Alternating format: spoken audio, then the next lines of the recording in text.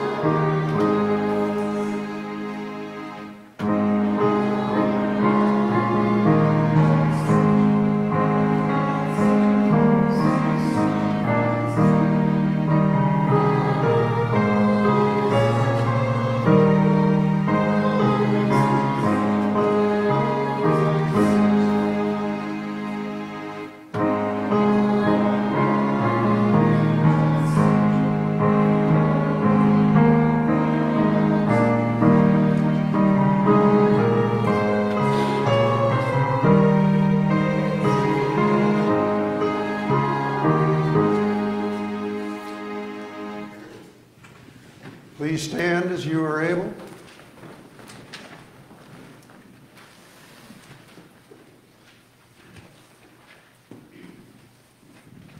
In the name of the Father, and of the Son, and of the Holy Spirit. Amen. Beloved in the Lord, let us draw near with the true heart and confess our sins unto God our Father, beseeching him in the name of our Lord Jesus Christ, to grant us forgiveness. Our help is in the name of the Lord. I said, I will confess my transgressions unto the Lord, and you forgave the iniquity of my sin. Almighty God, our Maker and Redeemer, we poor sinners confess unto you that we are by nature sinful and unclean, and that we have sinned against you by thought, word, and deed. Wherefore, we flee for refuge to your infinite mercy, seeking and imploring your grace for the sake of our Lord Jesus Christ. O most merciful God, who has given your only begotten Son to die for us, have mercy upon us, and for his sake grant us remission of all our sins, and by your Holy Spirit increase in us true knowledge of you and of your will, and true obedience to your word, to the end that by your grace we may come to everlasting life through Jesus Christ our Lord. Amen. Almighty God, our Heavenly Father, has had mercy upon us and has given his only Son to die for us, and for his sake forgives us all of our sins. To those who believe in his name, he gives the power to become the children of God and bestows on them his Holy Spirit. He that believes and is baptized shall be saved. Grant this, Lord, unto us all. Amen.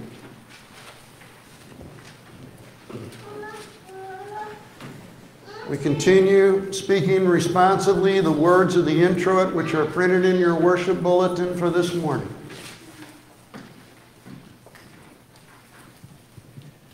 Blessed is he who comes in the name of the Lord. Lift up your heads, O gates, and be lifted up, O ancient doors. That the King of glory may come in. Who is this King of glory? The Lord strong and mighty, the Lord mighty in battle. Lift up your heads, O gates, and lift them up, O ancient doors. That the King of glory may come in. Who is this King of glory? Blessed is he who comes in the name of the Lord. We bless you from the house of the Lord. Be to the Father, and to the Son, and to the Holy Ghost, as it was in the beginning, is now, and ever shall be, world without end. Lord, have mercy upon us. Christ, have mercy upon us. Lord, have mercy upon us. The Lord be with you.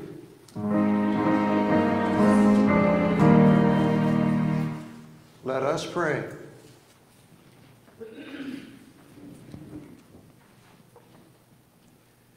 Almighty and everlasting God, you sent your Son, our Savior, Jesus Christ, to take upon himself our flesh and to suffer death upon the cross.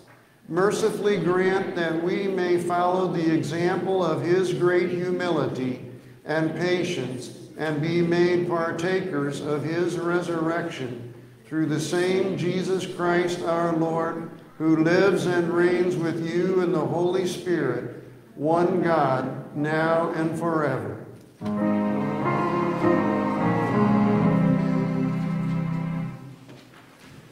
Please be seated for the scripture readings.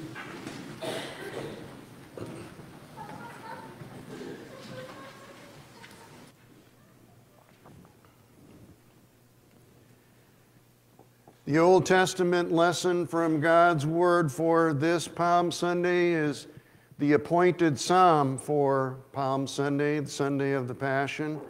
It is Psalm 118, verses 19 through 29.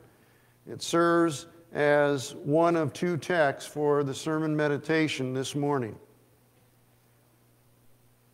Open to me the gates of righteousness, that I may enter through them and give thanks to the Lord. This is the gate of the Lord, the righteous shall enter through it. I thank you that you have answered me and have become my salvation. The stone that the builders rejected has become the cornerstone. This is the Lord's doing. It is marvelous in our eyes. This is the day that the Lord has made. Let us rejoice and be glad in it. Save us, we pray, O Lord. O Lord, we pray, give us success. Blessed is he who comes in the name of the Lord. We bless you from the house of the Lord. The Lord is God, and he has made his light to shine upon us. Bind the festal sacrifice with cords up to the horns of the altar. You are my God, and I will give thanks to you. You are my God, I will extol you. O give thanks to the Lord, for he is good, for his steadfast love endures forever. This is the word of the Lord. Thanks be to God. Christ entered once for all into the holy places by means of his own blood. Therefore, he is the mediator of of a new covenant,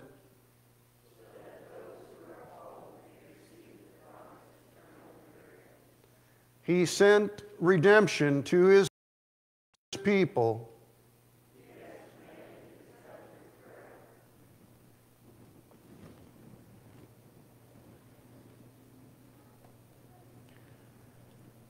The epistle lesson is taken from the letter to the Philippians, the 2nd chapter, verses 5 through 11. Have this mind among yourselves, which is yours in Christ Jesus, who, though he was in the form of God, did not count equality with God a thing to be grasped, but made himself nothing, taking the form of a servant, being born in the likeness of men. And being found in human form, he humbled himself by becoming obedient to the point of death, even death on a cross. Therefore God has highly exalted him and bestowed on him the name that is above every name, so that at the name of Jesus every knee should bow in heaven and on earth and under the earth, and every tongue confess that Jesus Christ is Lord, to the glory of God the Father. This is the word of the Lord. Thanks be to God. Please remain seated for the gospel reading, which is longer than normal. Luke chapter 23, verses 1 through 56, the other of the two sermon texts for today.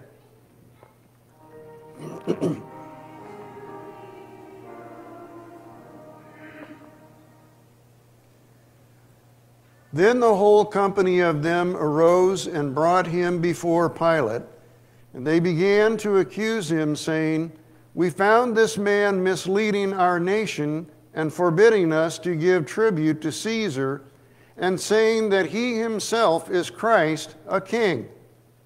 And Pilate asked him, "Are you the king of the Jews?" And he answered him, "You have said so." Then Pilate said to the chief priest and the crowds, "I find no guilt in this man." But they were urgent, saying, "He stirs up the people, teaching throughout all Judea, from Galilee even to this place." When Pilate heard this, he asked whether the man was a Galilean. And when he learned that he belonged to Herod's jurisdiction, he sent him over to Herod, who was himself in Jerusalem at that time. When Herod saw Jesus, he was very glad, for he had long desired to see him, because he had heard about him, and he was hoping to see some sign done by him. So he questioned him at some length, but he made no answer. The chief priest and the scribes stood by, vehemently accusing him. And Herod with his soldiers treated him with contempt and mocked him. Then, arraying him in splendid clothing, he sent him back to Pilate. And Herod and Pilate became friends with each other that very day, for before this they had been at enmity with each other. Pilate then called together the chief priests and the rulers and the people, and said to them, "You brought me this man as one who was misleading the people. And after examining him before you, behold, I did not find this man guilty of any of your charges against him. Neither did Herod, for he sent him back to us. Look, nothing deserving death has been done by him. I will therefore punish and release him." But they cried out all together, "Away with this man, and release to us Barabbas," a man who had been thrown into prison for an insurrection started in the city and for murder. Pilate addressed them once more, desiring to release Jesus. But they kept shouting, "Crucify, crucify him." A third time he said to them, "Why? What evil has he done? I have found in him no guilt deserving death. I will therefore punish and release him." But they were urgent, demanding with loud cries that he should be crucified, and their voices prevailed.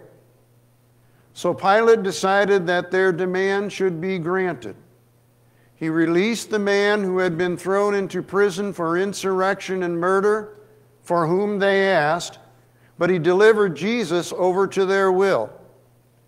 And as they led him away, they released one Simon of Cyrene, who was coming in from the country, and laid on him the cross to carry it behind Jesus. And there followed him a great multitude of the people and of women who were mourning and lamenting for him. But turning to them, Jesus said, "Daughters of Jerusalem, do not weep for me, but weep for yourselves and for your children. For behold, the days are coming when they will say, 'Blessed are the barren and the wombs that never bore and the breasts that never nursed.'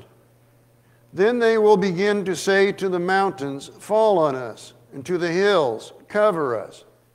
For if they do these things when the wood is green, what will happen when it is dry?" Two others, who were criminals, were led away to be put to death with him. And when they came to the place that is called the Skull, there they crucified him and the criminals, one on his right and one on his left. And Jesus said, "Father, forgive them, for they know not what they do." And they cast lots to divide his garments. And the people stood by, watching, but the rulers scoffed at him, saying, "He saved others, let him save himself, if he is the Christ of God, his chosen one."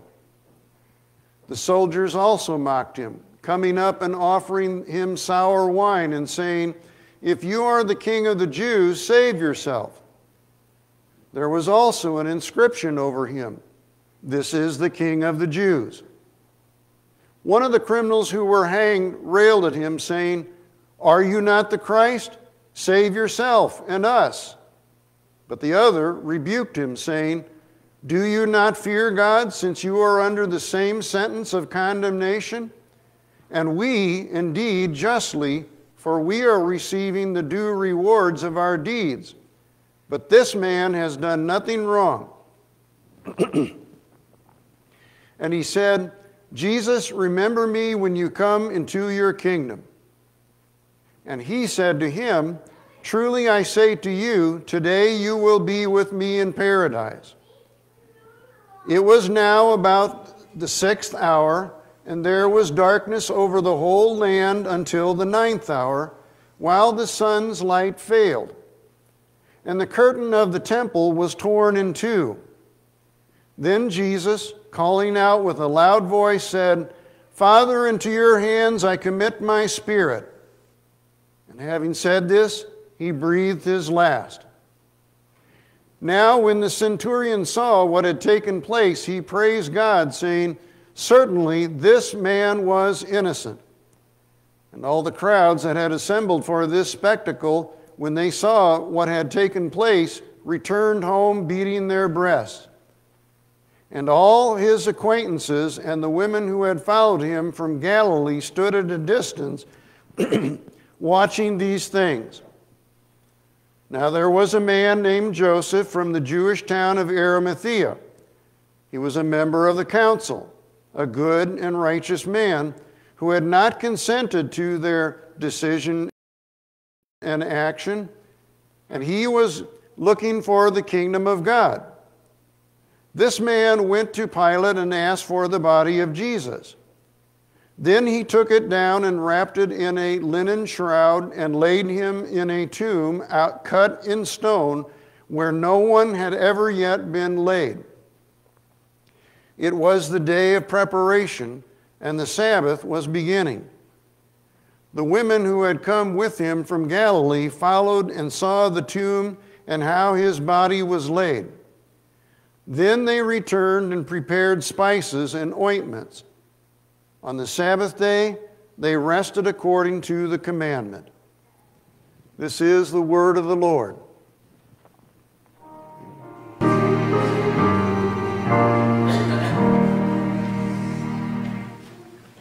We continue confessing our faith God gave us in baptism using the words of the Apostles' Creed on page 192. We stand.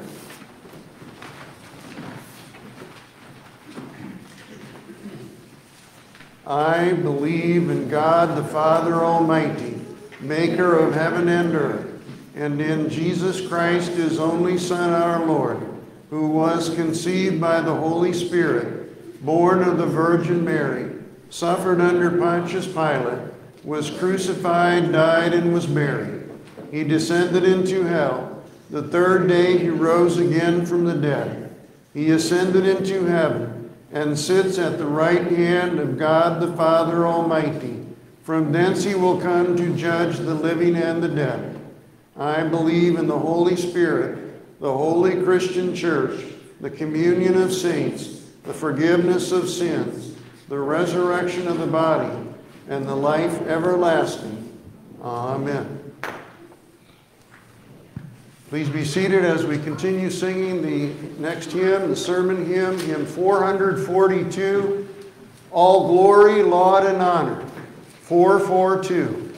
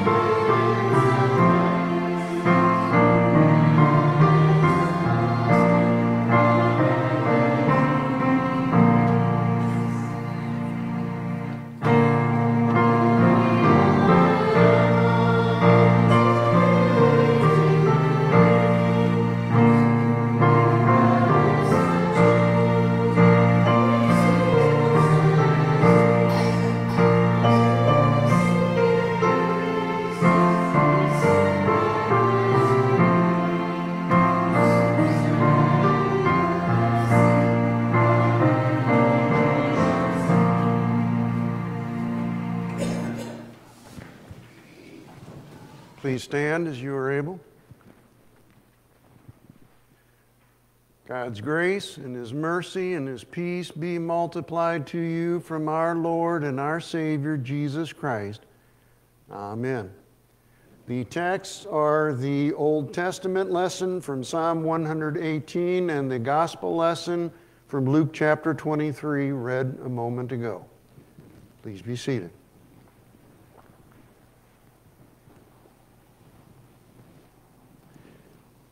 Verse 24 of today's appointed psalm for today, Palm Sunday, is the very famous, very often quoted, and very often displayed in many sorts of gift items in Christian bookstores. Has been for quite a long while. This is the day the Lord has made. Let us rejoice and be glad in it. Those are words of encouragement. Encouragement to lift up your head from looking down at yourself. Picture yourself being grabbed by your hair by God and yanking your head up so you stop looking down at yourself and the world around you, which always, at this time and in all times, always gives us plenty of reason for very morbid despondency, despair, and even defeat, to feast your mind's eye upon. But this passage instantly transforms into the greatest of joyful exultation when it is seen in its proper place, its proper rightful biblical position with the narrative of the gospel lesson for today from Luke chapter 23. They're perfectly juxtaposed with each other. We see the crucifixion and we see the center cross on Mount Calvary in today's gospel lesson, when seemingly thousands of people spontaneously formed a parade, a parade on Palm Sunday, parade to joyfully exult over the coming of their Savior, their deliverer, Jesus. But those people didn't know what Jesus had arrived to deliver them from. They had been misled by their own short-sighted, wishful thinking. They were not concerned with their sinful disobedience against God the Father. They were not concerned that that sinful disobedience against God the Father would damn them to hell for eternity when they died physically. No, they weren't concerned with that. Instead, they were concerned with being out from under the tyrannical rule and oppression of the Roman government of that day, which was constantly in their face with its sandals on their neck, holding them down. Okay. That being the case, those folks then on that parade route in Jerusalem on Palm Sunday were exactly like you and me here today, like our parents, our grandparents, our great-grandparents, and every descendant that we might have in human history, every generation in human history. We all have great difficulty looking and focusing on our eternity. We have great difficulty looking past the end of our nose, because this dying world constantly shoves itself in front of that end of the nose and says, me first. Me only. Look at me. Only me. Well, so we spontaneously go out and shout for the joy at the parable of our deliverer, at the parade of our deliverer from our most pressing and immediate problems. And we always have those pressing and immediate problems. Sometimes they're huge and enormous, sometimes not so much, but they're always there. But it's hard to see past those immediate problems. It's hard to see the need for deliverance into the eternal, past the end of our nose, for deliverance that's for something that we can rarely see, or choose to see, or choose to acknowledge. That is our sin, our death, and the devil. Our need for deliverance is exactly what Jesus delivers into us from his blood-soaked cross on Good Friday. 5 days after the parade that we all enjoy. Everybody loves a parade. It's 5 days after that parade where we are hoping and shouting and whooping it up for what appears to be deliverance from our most immediate needs and problems of this life. But Christ Jesus lovingly told us in his word, the Bible, that he was traveling a long, long time to his center cross on Mount Calvary to pay his lifeblood as the one and only sacrifice that was going to be satisfactory and sufficient in the eyes of God the Father for all the sins of all the world, past, present, and future.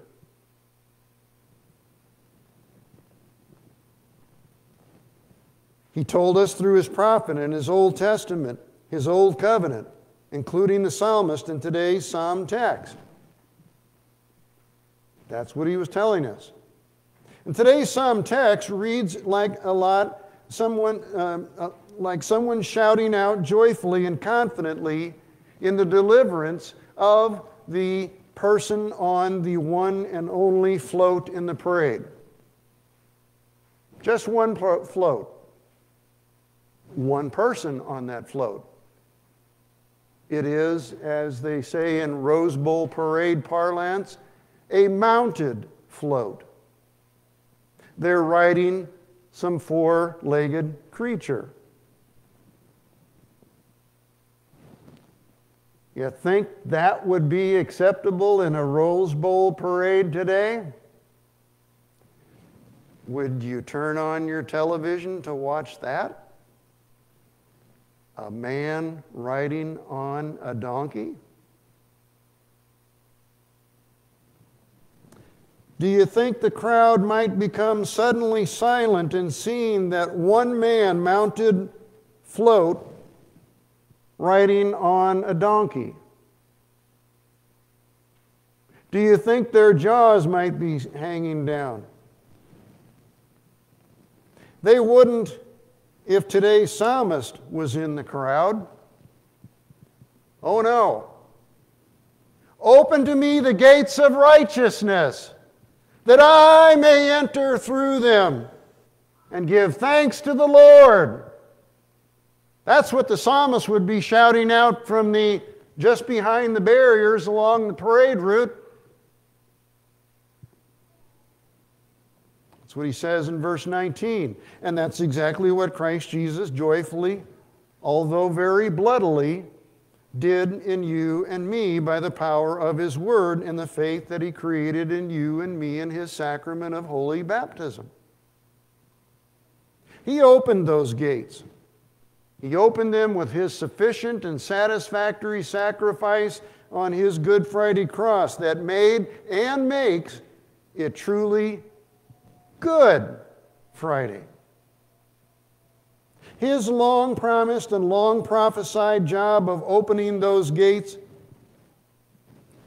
it's officially finished, complete, done. That's what Jesus is telling you and me when he is joyfully and lovingly shouts back to the parade crowd from his cross, "It is finished!" So the psalmist, hundreds of years before Christ Jesus' Palm Sunday victory parade of loving fulfillment of promise, correctly acknowledges the fact in verse 20 that Jesus, most clearly on his cross, is the gate of the Lord thrown wide open for all those that he has made righteous in faith to enter into his heaven. You know, our afterlife. That afterlife that is so hard for us to see because it's out there way past the end of our nose, that has so many things blocking our view before we even get to the end of our nose. The psalmist says, "This is the gate of the Lord. The righteous shall enter through it." Through Jesus. Jesus on his cross. The psalmist is overcome with this Holy Spirit given insight and awareness that the one man on the one donkey in the parade of the distant future, the parade that is the answer right there in front of him to see to his every prayer for deliverance, forgiveness, eternal life, and salvation. Right there in front of him on that lowly donkey. It's real, it's true, it's right there. So the psalmist says to the grand master of this world's one-man parade, the only real parade of victory through death, in verses 21 through 23, I thank you that you have answered me and have become my salvation. The stone that the builders rejected has become the cornerstone. This is the Lord's doing. The psalmist might turn around to those in the crowd along the parade route. It is marvelous in our eyes. And it is. The psalmist then, giving voice to the Holy Spirit speaking into him, goes on in verse 24 to turn around to the parade crowd around him who may be cringing at this psalmist's behavior, his over-the-top, joyful exultation. He turns around and he says to them,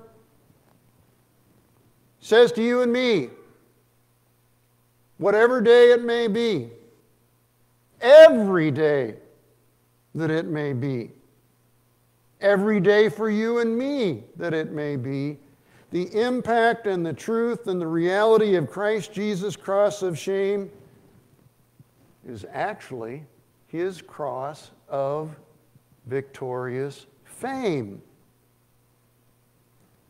which he has lovingly made yours and my victory in faith by the power of his word. This is the day the Lord has made. Let us rejoice and be glad in it. Then the psalmist turns back around from the remainder of the crowd around him, the crowd of the world's entire population, past, present, and future, and he leads that crowd by example, even though he may be the only one speaking, in shouting out in verses 25 through 27 to that Grand Master, that one man, one donkey, one float in the parade to end all parades. Save us, we pray. O Lord, we pray, give us success. Blessed is he who comes in the name of the Lord. We bless you from the house of the Lord. The Lord is God, and he has made his light to shine upon us. Bind the festal sacrifice and with cords up to the horns of the altar.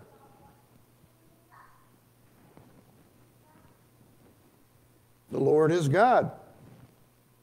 The Lord is God has made his light to shine of eternal life on us.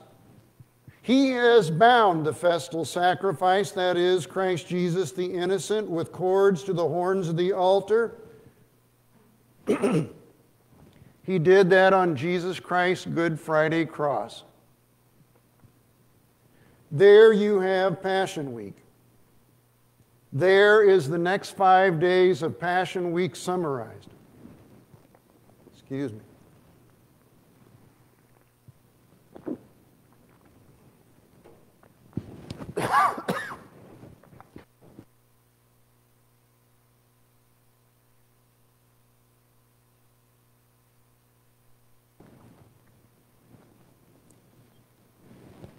That is where and why the gospel that the Grand Master, riding on his donkey in his one-man parade to end all parades of yours and my celebration of our sinful self-righteousness and self-idolatry and self-love, speaks into you and to me. At this point, the psalmist seemingly has lost track of his surroundings. He is so excited, he is so joyful, he is so overcome with the grace of God, that Grand Master on his donkey there in front of him, that it says in verses 28 and 29, he shouts out to the Grand Master. That's his entire world at this point. Everything else fades from his view and his hearing, his senses. He shouts out to the Grand Master, "You are my God, and I will give thanks to you. You are my God. I will extol you. Oh, give thanks to the Lord, for he is good, for his steadfast love endures forever." Palm Sunday, the Sunday of the Passion, today, Holy Monday, tomorrow, Holy Tuesday, day after tomorrow, Holy Wednesday, 2 days after tomorrow, Maundy, Thursday, Good Friday, Holy Saturday, Easter Sunday, Easter Monday, Easter Tuesday, your birthday anniversary, your wedding anniversary, and all of your days with all of their circumstances, including your death day, the day you die, and all of your endless days with him in the eternity of his heaven, they're all the day to celebrate Jesus Christ's crucifixion and his control, complete loving control over all your days, all your sin, all your death, all your eternal life. Praise God, from whom all these blessed days flow, now and always. Amen. We stand and sing.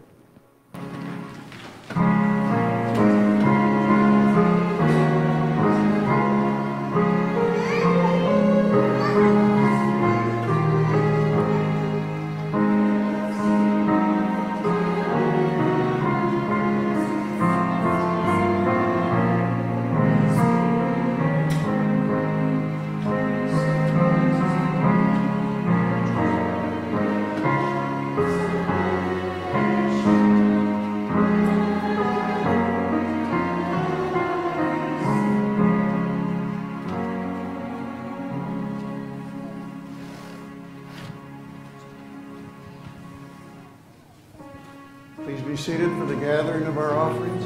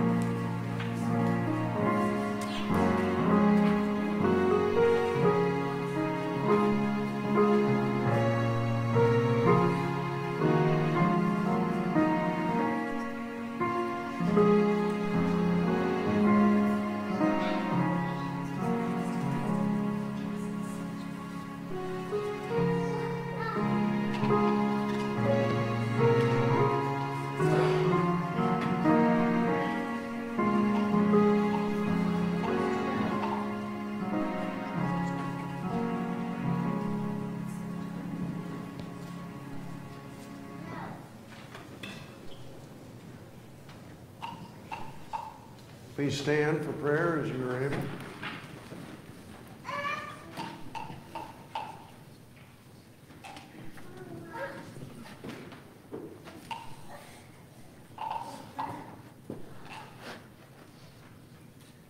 Lord Jesus Christ, we thank and praise you for your giving us your crucifixion and control.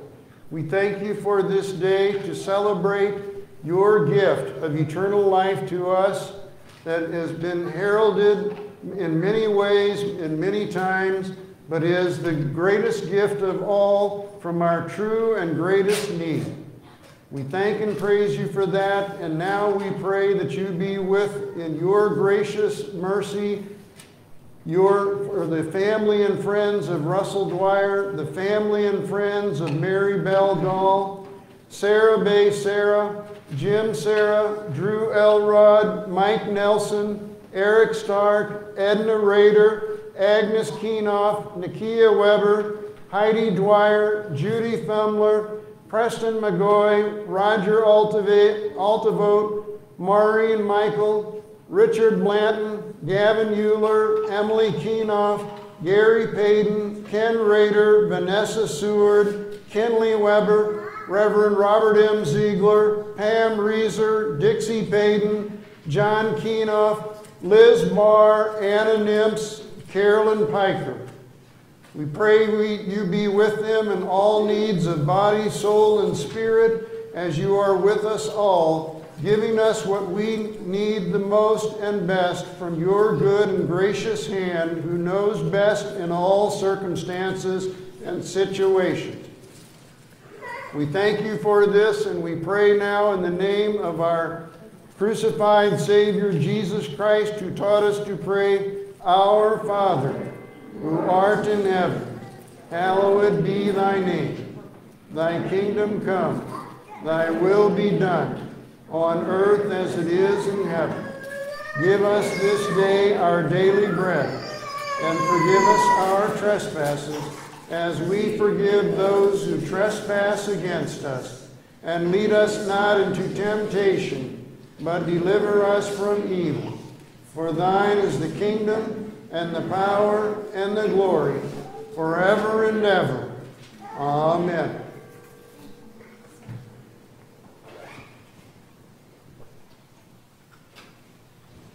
The Lord be with you.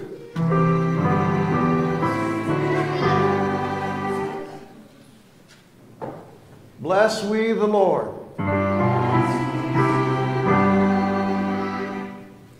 The Lord bless you and keep you. The Lord make his face shine upon you and be gracious to you. The Lord lift up his countenance upon you and give you his peace.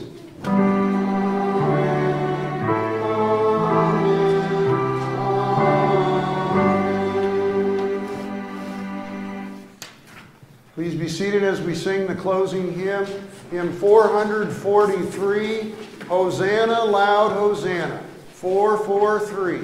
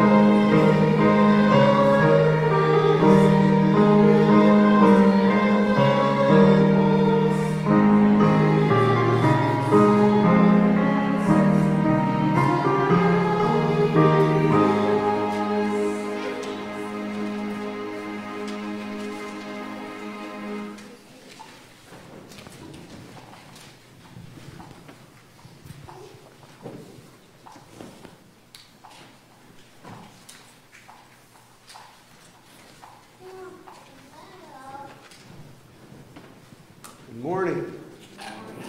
As mentioned several times, this is Palm Sunday, and so that means this is busy, busy time here in Holy/Passion Week in Christendom, including here at Christ Lutheran and Wathena. And so please take a look at the announcement section in the bulletin, which I hope is up to date and complete. If any of you have looked at it already and have found any oversights or omissions, please say so.